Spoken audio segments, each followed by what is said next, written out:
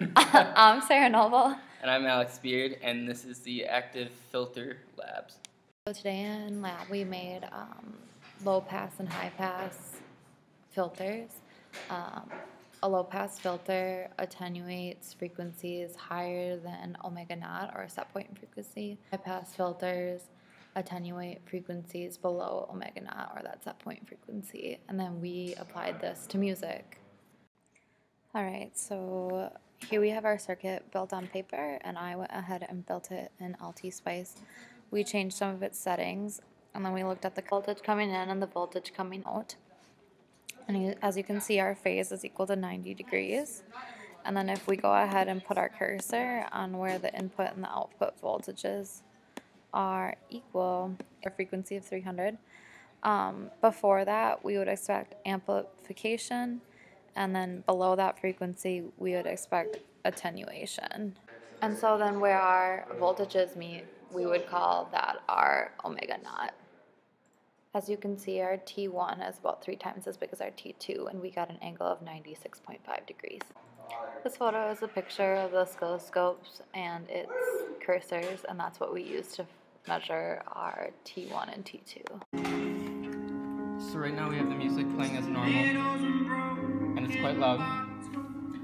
But you can see on the oscilloscope the frequencies of the music. And now I'm about to change it to a low pass. So you can hear that the bass is accentuated. You can't really hear any of the high frequencies of the music. And you can see that it's accentuated on the oscilloscope as well. And now I'm going to bring it to a high pass.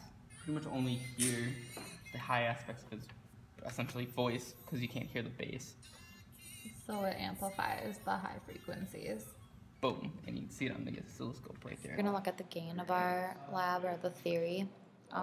Gain equals V out, V in over V out. And we can set that to negative X capacitance over R.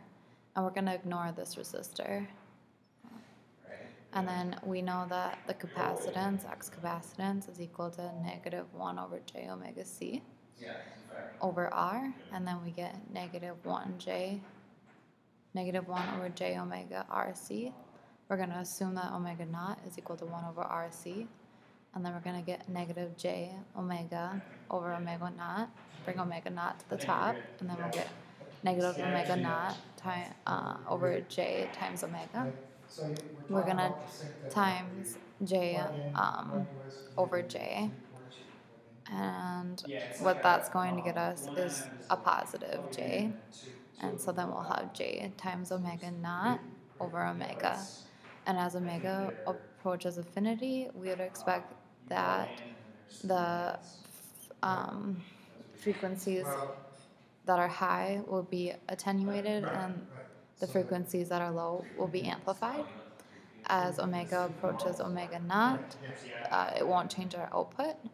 And then as omega approaches 0, we would expect that the low frequencies attenuate and the high frequencies amplify, and our phase never changes. It's always going to be positive J or 90 degrees. And we went ahead and saw this in lab.